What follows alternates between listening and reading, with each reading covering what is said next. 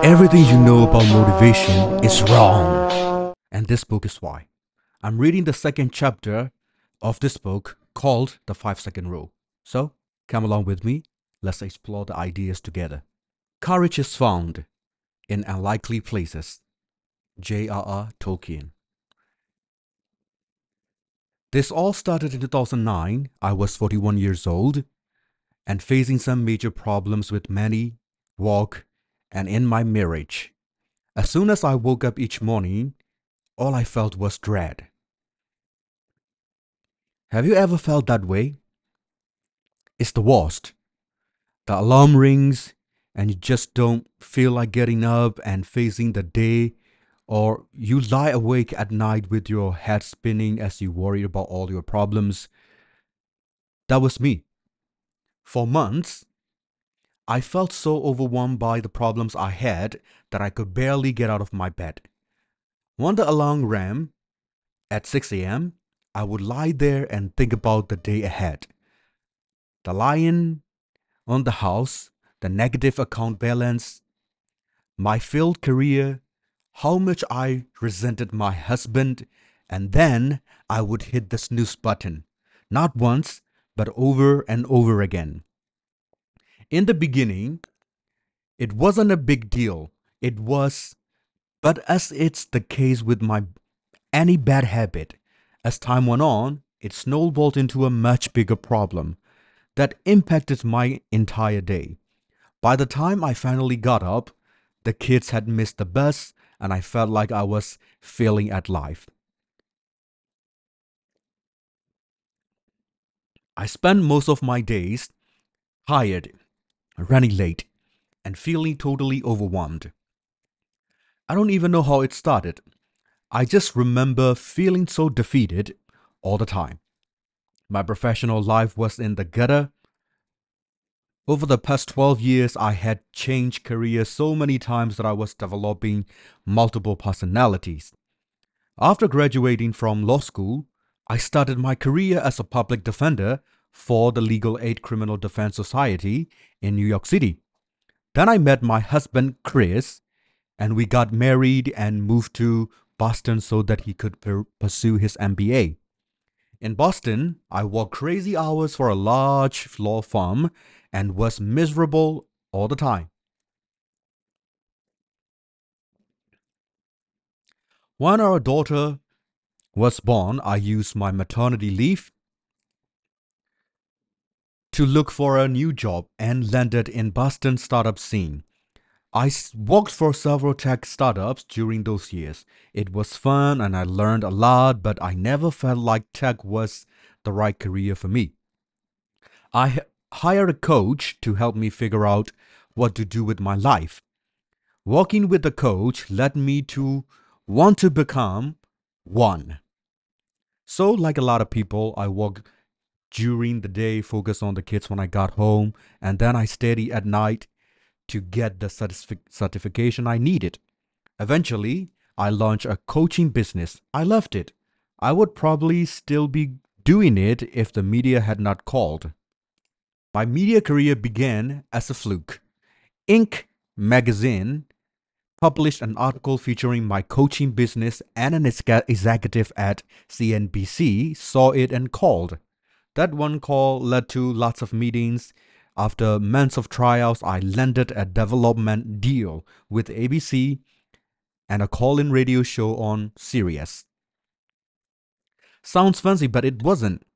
I was surprised to learn that most development deals pay next to nothing, that the radio pays even less than that. In reality, I was a mother of 3, driving back and forth to New York City, sleeping on friends' couches in the city, coaching clients on the side to make the ends meet, leaning too much on friends and family to fill the childcare gaps, and doing whatever I could to make it all work. After several years scrubbing in the media business, I got my big break. I was cast to host a reality show for Fox. I had visions of magically solving all of our financial problems by becoming a TV star. What a joke. We got a few episodes of a show called Someone's Gotta Go, and then the network tabled the show. In an instant, my media career hit a dead end. I only got paid if we were shooting. I found myself unemployed and locked into a contract for 10 months that prevented me from pursuing another media job. By this point, Chris had finished his MBA and started a thin crust pizza company with his best friend in Boston area. In the beginning, things were doing great. The first location was a home run. The company won Best of Boston multiple region awards, and the pizza was fantastic. They opened up a second restaurant, and on the encouragement of a large grocery chain, a wholesale operation. On the outside, it looked like business was booming, but on the balance sheet, the wheels were starting to come off. They had expanded too quickly. The second restaurant failed, and the whole business needed more cash to grow. Things got scary very fast. Like a lot of small business owners, we had poured our home equity line and life savings into the restaurant business, and it was now disappearing before our eyes. We had no savings left, and the home quick equity line was fully tapped out. Weeks went by without Chris getting paid. Liens started to hit our house. With me out of work, Chris's business struggling, the financial pressure mounted. Scary letters from attorneys seemed to arrive daily and checks constantly bounced. The collection calls were so relentless that we unplugged the phone. When my dad sent us money to cover the mortgage, I was both grateful and ashamed. In public, we tried to keep up appearances because so many friends and family members had invested in the restaurant business, which only made the pressure worse. Chris and his partner were walking around the clock to save it. I tried to keep an upbeat facade, but on the inside I was overwhelmed, embarrassed, and afraid. Our financial problems were tearing us apart. I blamed the restaurants and he blamed me for pursuing a career in the media business.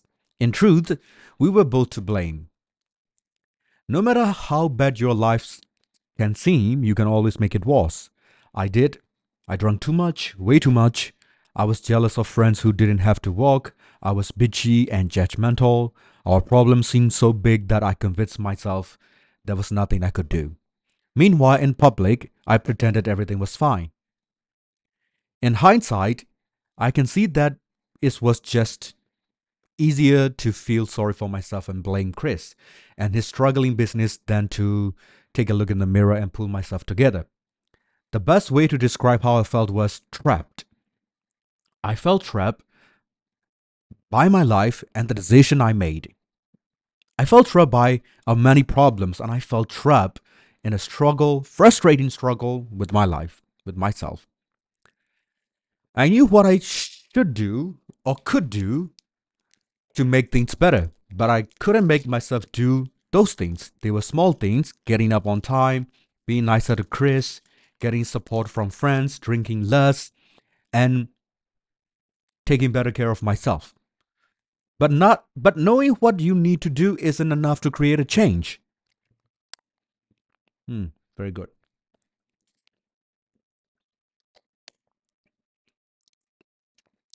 I would think about exercising, but I wouldn't. I would consider calling a friend to talk, but I didn't. I knew what if I tried to find a job outside the media industry, it would help. But I couldn't motivate myself to look. I didn't feel comfortable going back to coaching people because I felt like such a failure myself. I knew what I needed to do, but I couldn't make myself take that action. And that's the thing that makes changing so hard. Change requires you to do things that feel hard and scary. Change requires courage and confidence, and I was tapped out of both. What I did do was spend a lot of time thinking. Thinking made everything worse. The more I thought about the situation that we're in, the more afraid I felt. That's what your mind does when you focus on problems, it magnifies them. The more I worried, the more uncertain and overwhelmed I became. The more I thought, the more paralyzed I felt. Every night, I'd have a few drinks to take the edge off. I'd climb in bed drunk or buzzed, close my eyes, and dream about a different life. One where I didn't have to walk and all of our problems had magically disappeared. The moment I woke up, I had to face reality. My life was a nightmare. I was 41, unemployed, in financial ruin, struggling with a drinking problem, and had zero confidence in my or my husband's abilities to fix our problems. That's where the snooze button came in. I hit it 2, 3, or 4 times a morning. When I hit that snooze button, it was the moment every day where I actually felt like I was in control. It was an act of defiance. It was as if I was saying, "Oh yeah, take that life. You, F you. I'm not getting up right now. I'm going back to sleep. So there." By the time I finally got up, Chris had already left for the restaurants. The kids were in various states of dress, and the school bus was long gone. To say mornings were chaotic would be putting it politely. They were a train wreck. We were always late. I forgot lunches, backpacks, gym bags, and permission slips as we raced out the door. I felt ashamed by the number of balls I dropped every single day. Feeling that shame just put me on edge even more. And here's the kicker. I knew what I needed to do to start my day right. I needed to get up on time, make breakfast, and get the kids on the bus. Then I needed to look for a job. It's not like I had to climb Mount Everest. However, the fact that it was simple stuff actually made it worse. I had no legitimate excuse for why I couldn't get it done. My self confidence was in a death spiral. If I couldn't even get up on time, how the heck could I have faith in myself to fix the bigger financial and marriage problems that Chris and I faced? Looking back, I can see that I was losing hope. Have you ever noticed how the smallest things can feel so hard? Having heard from thousands of you, I know that I'm not alone on this one. The list of para thing is surprisingly universal. I don't know what that is, but okay.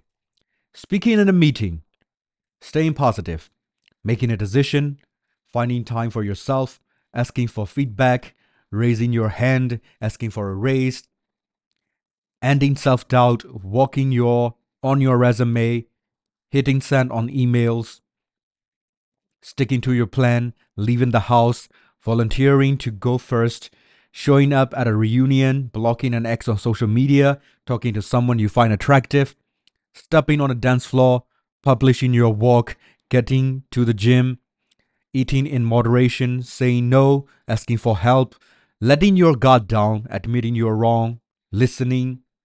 In my case, it was getting up on time. Lying in bed every night, I would make promises to myself that tomorrow I would change. Tomorrow I will change. Tomorrow I'll wake up earlier. Tomorrow I will have a better attitude and try a little harder. I will go to the gym. I will be nice to my husband. I will eat healthy. I won't drink so much. Tomorrow I will be the future me. And with that vision in mind and a heart full of hope, I set my alarm for 6 a.m. and closed my eyes. And the cycle would begin the very next morning. As soon as the alarm rang, I didn't feel like the future me. I felt like the old me. And the old me wanted to keep sleeping.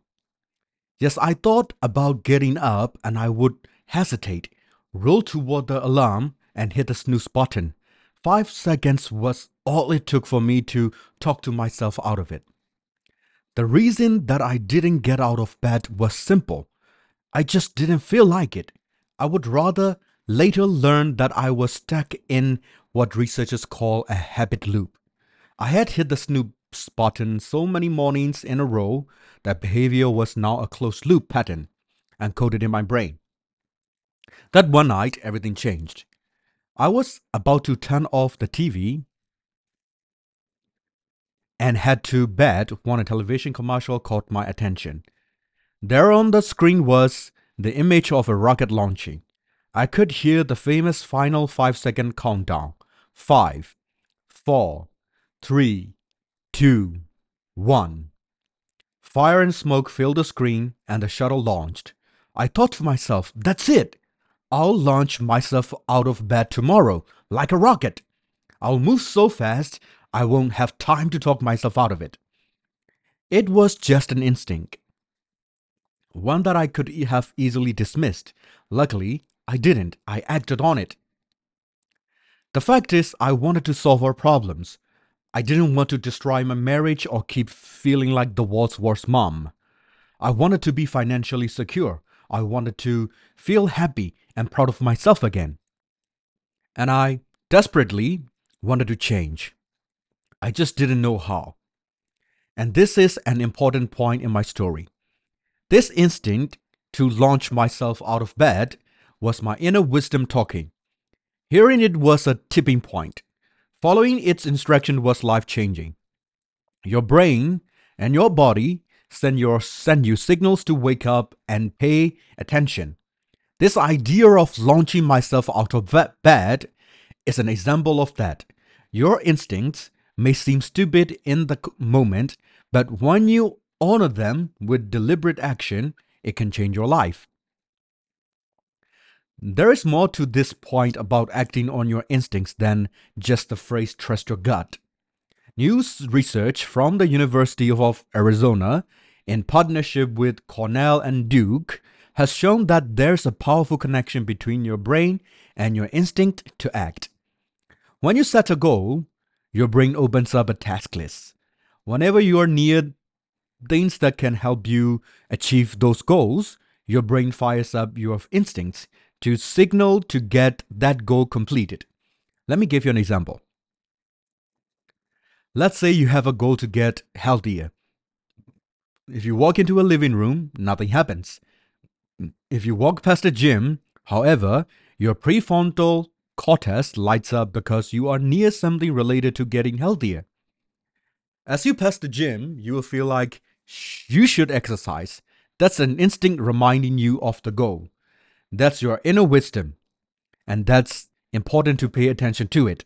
No matter how small or silly that instinct may seem, subconsciously, my brain was signaling me to pay attention to this rocket launch on TV. In that 5-second moment, my brain was sending me a very clear set of instructions. Pay attention to that rocket launch, Mel. Grab the idea, believe in it, and do it. Don't stop and think. Just don't talk yourself out of it. Launch yourself out of bed tomorrow, Mel. That's one of the things I've learned using the 5-second rule. When it comes to goals, dreams, and changing your life, your inner wisdom is a genius. Your goal-related impulses, urges, and instincts are there to guide you. You need to learn to bet on them. Because, as history proves, you will never know when your greatest inspiration will strike and where that discovery will lead you if you trust yourself enough to act on it. This is how some of the world's most useful inventions were discovered. In 1826, John Walker discovered that the match while he was using a stick to stir a pot of chemicals. And when he tried to scrape a gob off the end, it ignited. He followed his instinct to try to recreate it, and this is how we discovered the match. In 1941, George de Mestral invented Velcro after noticing how easily cockleburrs attach to his dog's fur. In 1974, Art Fry got the idea for the Post-it note because he needed a bookmark that would stay on a page in his hymnal until Sunday's church service, but that would not damage the pages when he removes it. That's even how Frappuccino was born. In 1992, an assistant manager at a Starbucks in Santa Monica noticed that sales dropped whenever it was hot outside. He had an instinct to make a frozen drink, and he'd followed it. Asking for a blender, tinkering with recipes, giving a vice president a sample, the first Frappuccino rolled out in his store a year later. When it comes to change, goals, and dreams, you have to bet on yourself. That bet starts with hearing that instinct to change and honoring that instinct with action. I feel so thankful that I listened to my dumb idea about launching myself out of bed like a rocket, because everything in my life changed as a result of it. Here's what happened. The next morning, the alarm rang at 6 a.m. The first thing I felt was dread. It was dark, it was cold, it was winter in Boston, and I did not want to wake up. I thought about the rocket launch and immediately felt like it was stupid. Then I did something that I had never done before. I ignored how I felt. I didn't think. I did what needed to be done. Instead of hitting the snooze button, I started counting backwards. 5, 4, 3, 2, 1. And then I stood up. That was the exact moment I discovered the 5-second rule. So this chapter was about the author finding the 5-second rule. The moment you have an instinct to add on a goal, you must 5, 4, 3, 2, 1 and physically move or your brain will stop you. This is chapter 3. The next chapter would be about what you can expect when you use it. Using the 5-second rule and the 5-second trick. It's not just even a trick, it's a mechanism to boost your self-confidence and action instead of thinking about it. So, see you in the next one. Please follow, share, save, and let other people know that I'm here reading books for everyone. And I will see you tomorrow with the next chapter. Bye-bye.